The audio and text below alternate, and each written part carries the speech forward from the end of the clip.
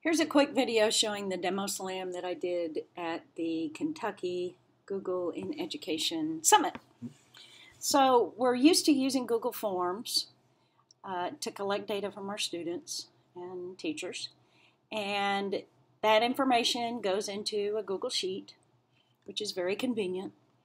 But what I wanted to show is how you can flip the switch on that, and how you can take the contents of a Google Sheet and actually create the Google form from it. So I've created a spreadsheet with some sample data, some questions. I'm going to show you what this second column is about in just a second, and then we've got some options here that would be multiple choice questions. There's an add-on. Well, it's really a script developed by the very talented John McGowan, and he posted about it on his blog, and I'm going to give you the link to that in just a minute. But he took some of the stuff that he's put together in creating GMath, which is an add-on also for Google Sheets. Pulled out some of that code, and he uses it to create this spreadsheet. And what it allows you to do after you make a copy of it is to come in and create a quiz. You select the information that you want your form to be created from. Click the preview button. You give your form a name. Click create form. And so right now the script is going through the spreadsheet, grabbing, and before I can even finish talking, it has made the Google form with those questions. And so I can come here right now, I can click edit form. And here is that form from that spreadsheet, all the questions, the correct answers. You can come in here and you can tweak it.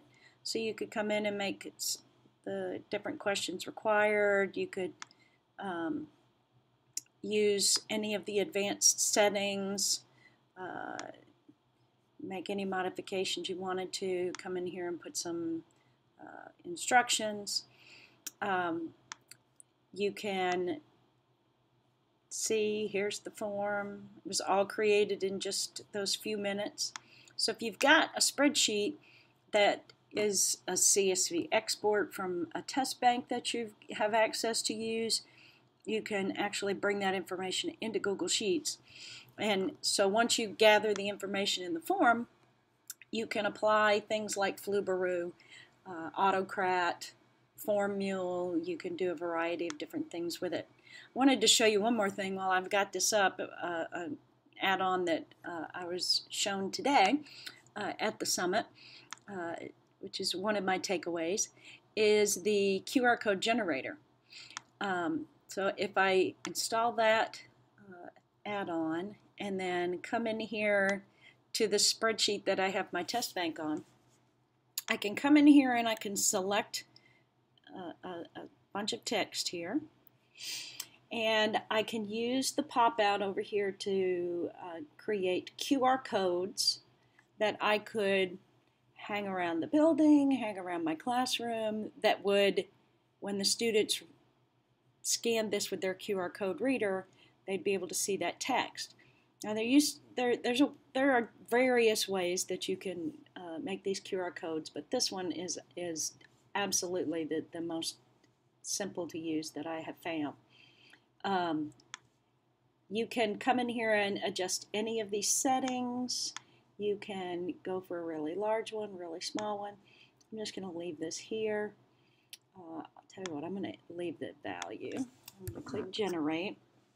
And so it's reading the spreadsheet, it's calculating the information that's in those cells, and it's making a QR code for each one of those cells that I've selected.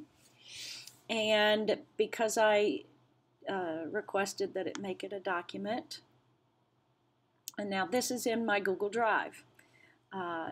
So it's got the borders because I placed that check mark. It's got the QR code. It has the translation of the QR code, which you could cut off or you could leave off completely. It certainly helps to have it there until you figure out what you're going to do with your QR code, because you'd have to scan it every time to see what the question is. But so then you can take that and you can actually see the contents of that. And because I'm on my phone, on my computer, I'm going to use this.